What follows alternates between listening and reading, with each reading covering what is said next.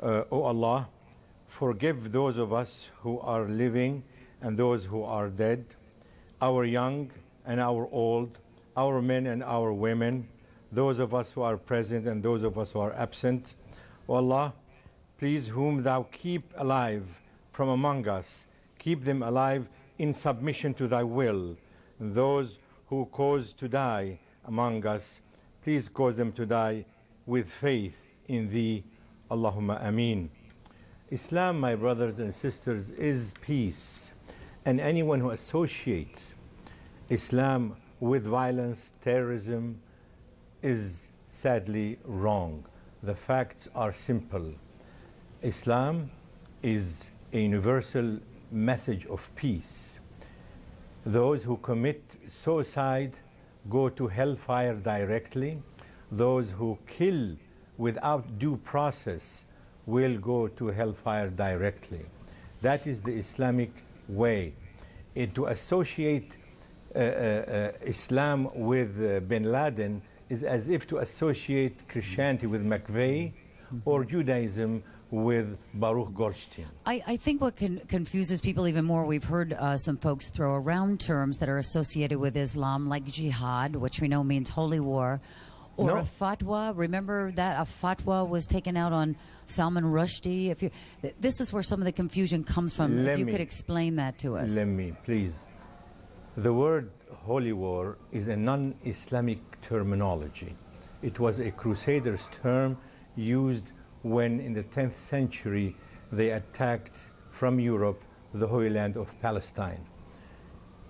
Jihad simply means to struggle and to do one's best to become best in what is a person is doing that is good.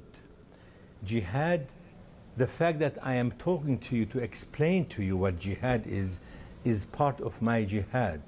Education, to control one's anger and one's tongue. To raise children in New York City is one of the most difficult jihads.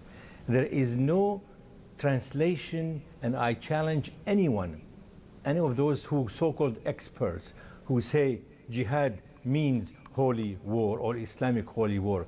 There is no such two words in the Quran, and Al-Quran is the only authoritative Islamic source of knowledge and teaching. There are no two words called holy war or harb muqaddasa. Muslims are taught only to fight only those who fight you and those who prevent you from performing your religious duties and those who throw you out of your homes and properties. That is what jihad is.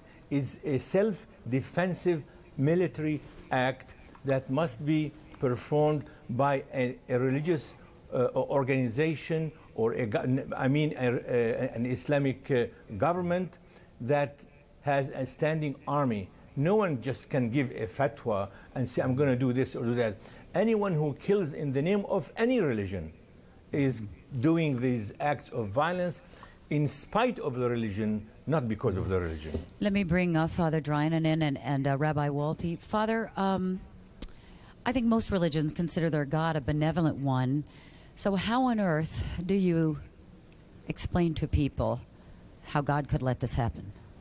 Well, I think that Christians particularly should be very, very penitent today. After all, it was the Christians that really literally crucified the Jews over many centuries and brought about the Holocaust and necessitated the creation of Israel. And likewise, it was the Christian nations from Europe that went to the Islamic countries and, in the opinion of many Muslims, corrupted those countries and took away their religion. And today we have this violent feeling on the part of some, not all, Muslims, that something should happen. Consequently, I hope that all religions in this country will quiet the frenzy and get rid of the paranoia and that tremendous fallacious sense that by military weapons we can make all of this go away. It's a time when all of the three Abrahamic religions, Judaism, Christianity, and Islam, should pray together and talk together and say that the 7 million people of Muslim or Arab heritage in the United States, we should love them as brothers. Thank you. Rabbi Wolpe? Well, first of all, we are enormously grieved, and our first responsibility as human beings and as clergy is to express our pain to the people who are suffering the loss of their loved ones, to pray for the souls of those who have died, and to try to disentangle ourselves from the kind of analysis that is better due to politicians than to clergy. When you ask how God could have allowed this, it seems to me that the answer is both unfathomable and clear. The unfathomable part is how God could have designed a world in which evil could wreak such enormous and painful consequences. But the clear part is that God has granted human beings free will. And just as you saw the exemplary and extraordinary heroism of people in New York, who did remarkable things to save human beings whom they didn't know, who were strangers to them, who gave their own lives on the possibility that they might save somebody whom they had never met and would never meet. It's also true that God gave people the ability to pilot planes into buildings. And the line between good and evil, even though there are evil ideologies in this world, and they are rampant all over this world, but the line between good and evil runs in every human heart. And the people who piloted that plane made an evil choice, motivated in part by other evil men, and God doesn't stop them, because God gives us the free rein to make of this God's garden or a hell on earth. Let me go to our audience here. Singh, you are a member of the Sikh faith? Yes, ma'am. And according to Sikh faith, a religious man can never be a terrorist, and a terrorist has no religion. First, I'd like to start with my condolences and my sympathies for the families of the victims of the attack from September 11. And I would also like to express that the Sikh faith totally supports, the Sikh community totally supports President Bush in his vow to eliminate terrorism and its supporters. Let me go over here in our audience to Kevin. You are the, correct me if I get this wrong, but you're a chaplain, I believe, for the Atlanta Police Department. That's correct. I'm a born-again believer in Christ Jesus. I acknowledge everyone's particular ability to worship the way that they want to worship. However, we are here in America. We're born in the land of the brave and the free, and with hope of a bright future and tomorrow. Today, we acknowledge the deaths of all those individuals in New York and in Washington, and I'd like to, like my brother over here, pay condolences on behalf of the Atlanta Police and Fire Department to the police officers and firefighters of New York who are suffering through the tragedies of their losses right now. But as we look at it from a particularly religious perspective, I think that as Christians, or as those who have a faith base, we have to recognize the foundation of that faith. I think that the Father said something very interesting.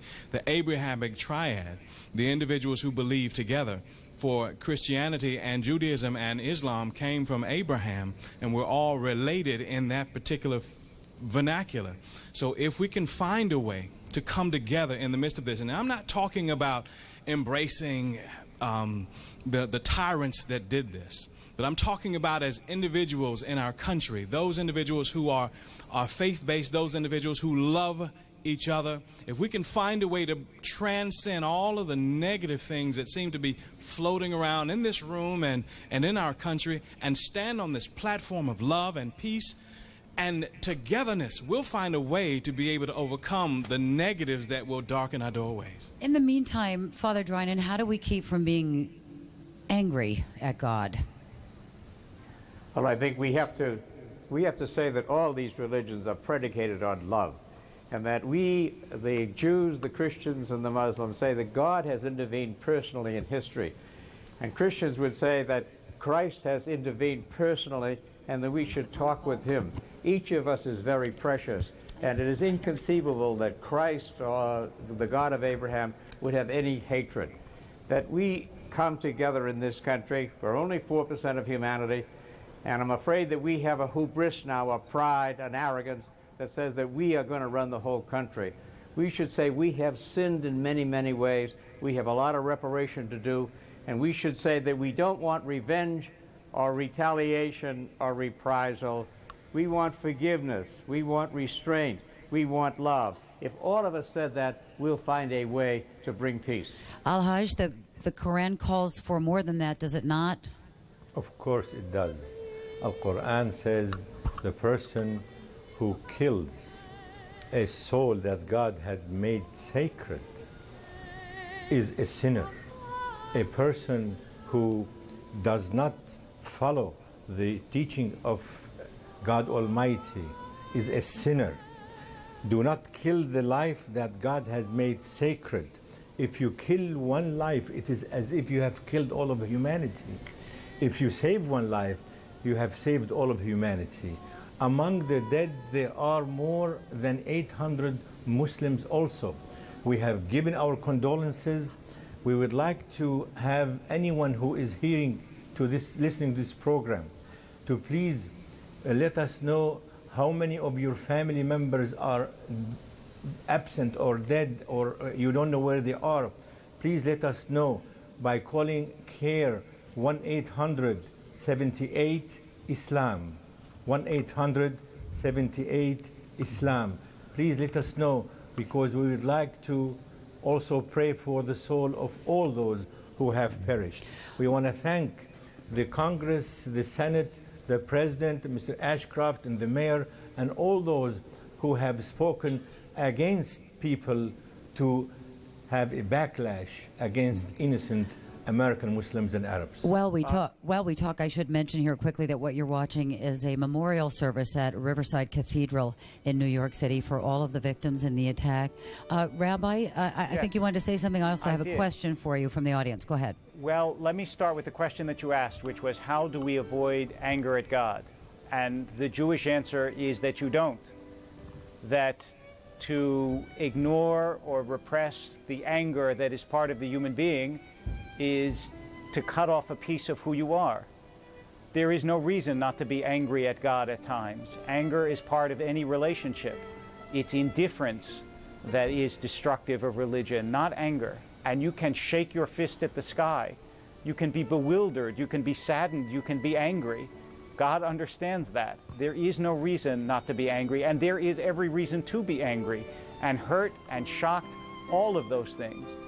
Judaism has a long history of suffering terrible pain, a long history of persecution, and we have learned somehow how to balance both love and justice. Love and justice are not necessarily mutually exclusive. To say that you wish those responsible punished is not to negate your expression of love.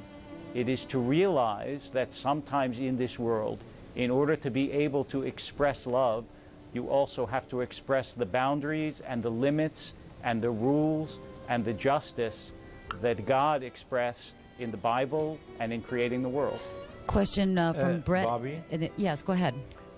We would like to invite all Americans next Sunday to attend a mosque service next to their homes or in their neighborhood, because we have a national open house for mosques, so that our neighbors and those who have questions, who still doubt that Muslims are not as good citizens as they are, to please come to the mosques and visit. It will begin from 10 o'clock until noon prayer. Have you had many reports, Al-Haj, of attacks against mosques? Yes. Over 210 incidents of hate crimes have been reported all over the country. One person was shot, killed in Texas, unfortunately. Mosques have been firebombed. Muslim women who wear the scarf are assaulted. They are taunted in their schools. Women are afraid to walk out alone anymore. So please, before you rush to judgment, find out who these terrorists are whom we have condemned strongly, and then make a judgment. Let's not scoop down to the level of terrorism. Brett,